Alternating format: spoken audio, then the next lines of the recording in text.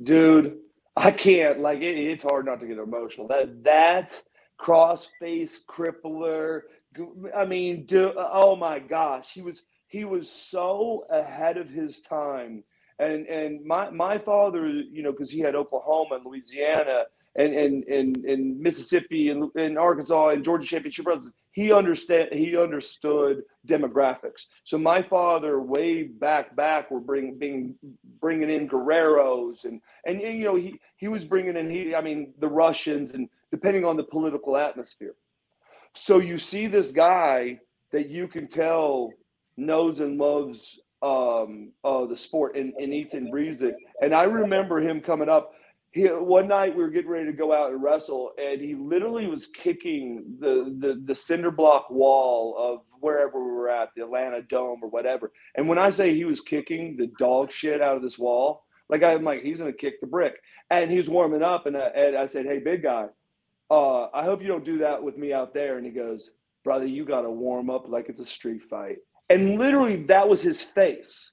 And that's how he was in the ring. And then all of a sudden, when he popped out, the kindest guy in the world. Matter of fact, when I went to Germany, it was Franz Schumann and Finley's and these guys that knew that me and Benoit were friends. They stayed in communication, and Benoit told them, this kid's the true deal. Like, he wants to learn.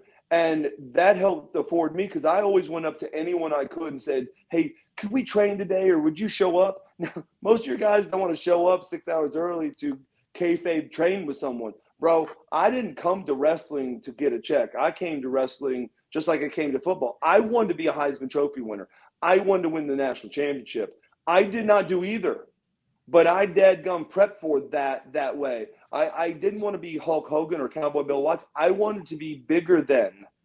I was never bigger than Hulk Hogan or Cowboy Bill Watts. But that's the way I trained. And Benoit, this guy that I worked with and knew, he blesses me when I'm there, because we were just all talking, and they go, "Hey, so are you and Chris friends?" I go, "Why?" We're talking to Chris, and he found out you're over here in Germany, and he said, "Take care of you." And I said, "So does that mean we work out?" And I literally had the best of the best guys coming down and working out in the flipping ring with me. And that got me heat with a lot of people. They're like, "Who's this guy?" Well, first of all, bro, I had a lot of heat with a lot of guys because I asked. I'd go to Harley Race or Sting or Steiner or it didn't matter who, and say, "Hey, if you're in the town early tomorrow, they set the ring up around noon. Well, would you go? Would you go wrestle?" Because everyone else was going to a school and stuff. Remember, I had 21 days or 23 days in the school.